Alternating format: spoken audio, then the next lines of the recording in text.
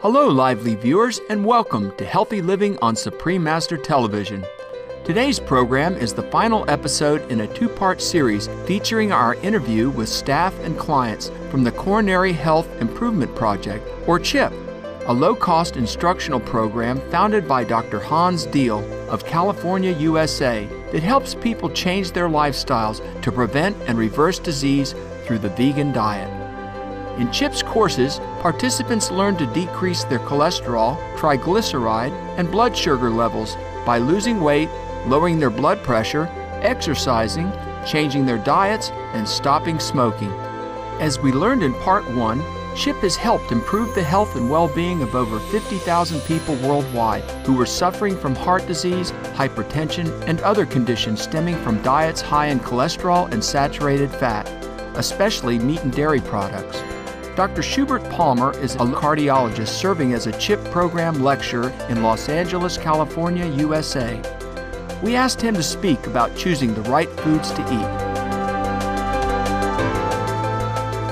What sort of diet would you recommend to people? The research is coming in now so much so that we can't even keep up with reading, but it is validating the fact that the diet that you see advocated in the CHIP program and elsewhere, one that is plant-based, is the best way to go. And the sooner one can move in that direction, the better their health is going to be. A plant-based diet, that is the answer to so many of the chronic degenerative diseases that we're having in America. What are some of the problems of consuming eggs and dairy products? Eggs and dairy products come with a lot of baggage. First of all, the cholesterol in the egg yolk, 250 milligrams of cholesterol. That's enough cholesterol for the whole week. And then, we've always been having these scares, salmonella poisoning and all of these other things that are popping up. The other thing that is of concern with the dairy products, you see reference to in the China study, the fact that all animal-based foods come with a little warning label, beware, this may cause cancer. And we know the facts are very straight.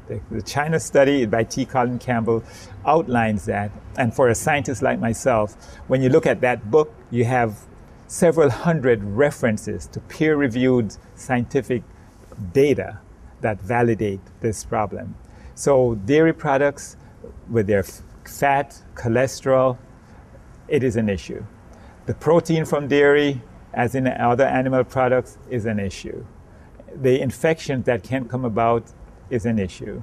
And the cruelty to the animals is also something that concerns me. It's a big issue. You should not eat a meal that requires the food you're eating to first get estrogens and growth hormones and antibiotics pumped into the animals, and then, to have them just slaughtered. It is wasteful, inhumane, and a terrible way for a civilization as advanced as we are.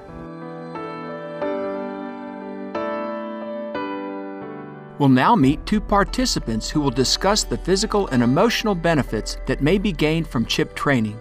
Miriam Morris of California, USA, was overweight and didn't know how to improve her condition before turning to CHIP for help.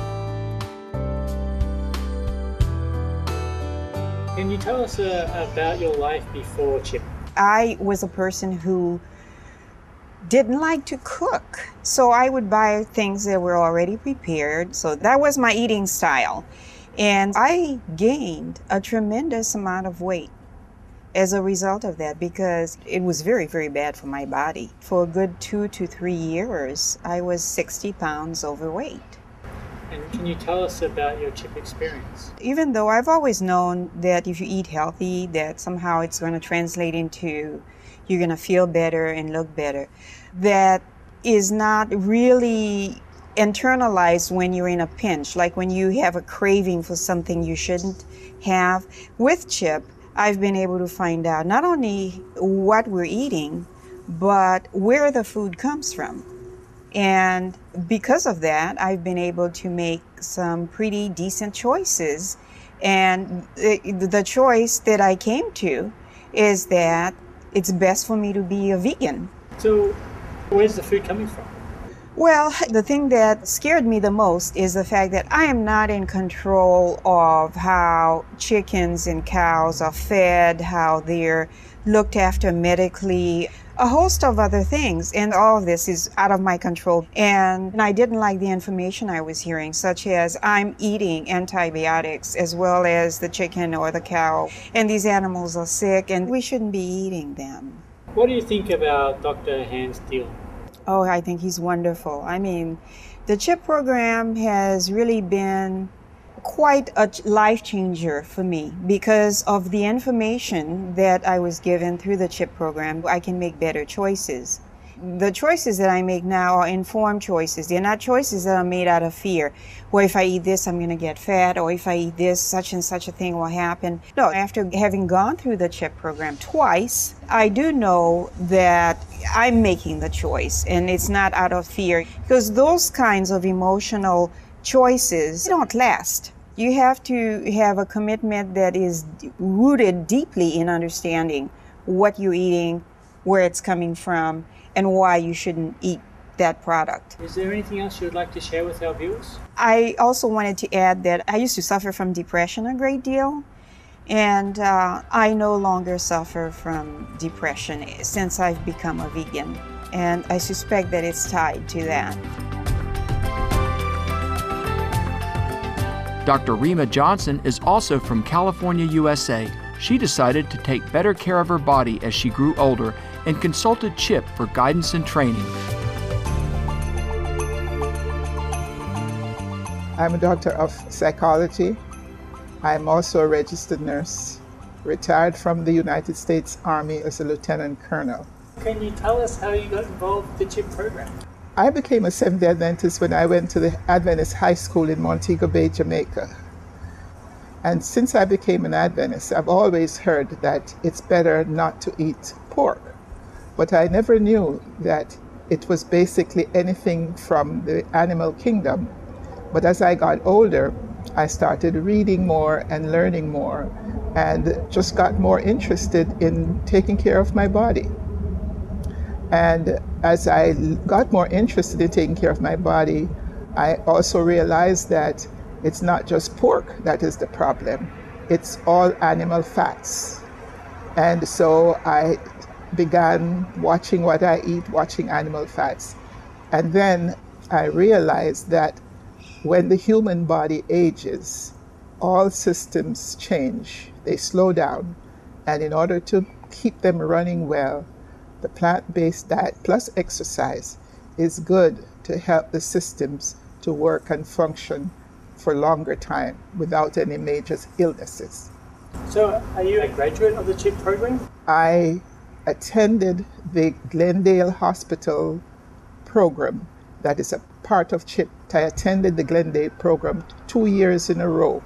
When I started it in 2009, I was weighing 180 pounds.